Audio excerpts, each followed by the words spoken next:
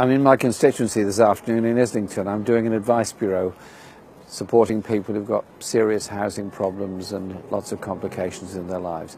That is what all of us as MPs have to do. This morning I took a visit to Oldham to congratulate our new MP, Jim McMahon. Fantastic campaign, wonderful result, and I say thank you to everyone in Oldham that took part in the election and elected Jim as the MP, a worthy successor to the late Michael Meacher. He will bring to Parliament the experience of a town like Oldham, his experience as a council leader, but above all an absolute determination to get investment into Oldham, investment for new jobs, investment for developing industries, investment so young people coming out of school and college either do apprenticeships or go to university, but above all have the skills to expand our economic base in this country for everybody. Because the difference between us, the Labour Party and the others is that we want an economy that works for everybody. They're more interested in tax breaks for the very, very few. That's the choice.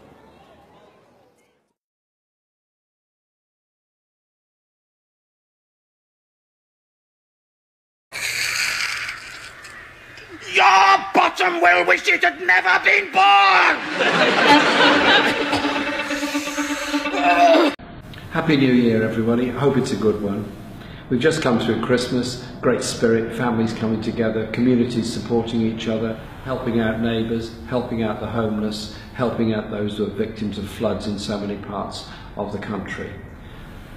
I was elected leader of the Labour Party 3 months ago on a mandate for change.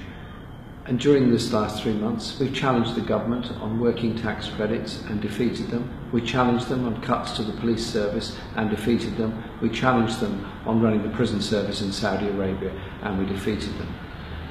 But we have to challenge them much more next year, much more on their cuts to local government and their lack of investment in the needs of our economy and our people. We want to build an economy fit for the 21st century. 2016 will be the start of a journey to deliver a Labour government in 2020. A Labour government that will deliver a fairer, more just, more prosperous society that we can all enjoy. A society that works for all, not just the few.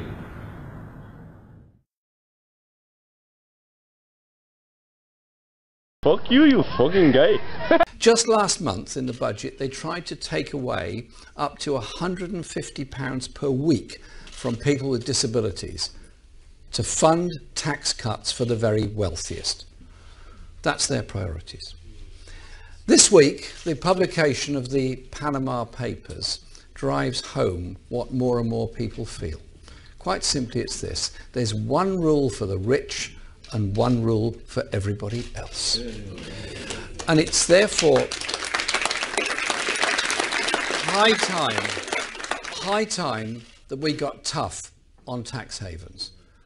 Britain has a huge responsibility because many of those tax havens are in British overseas territories or Crown dependencies. The leaked documents show tax havens have become honeypots of international corruption, tax avoidance and tax evasion. They are sucking revenues out of our own country and many others, fueling inequality, shortchanging our services and our people.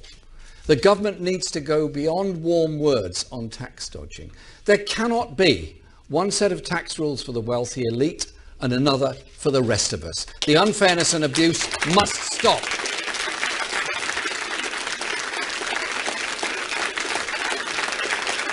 So I say this to the government and to the Chancellor: no more lip service. The richest must pay their way.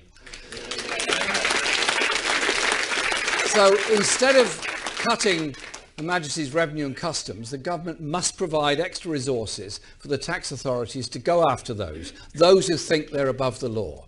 It's simply unacceptable that while council budgets are cut, the services on which people rely on are being cut, the super rich elite dodge their taxes and flout the rules all over the world. All right, sorry. All right, sorry. All right, sorry.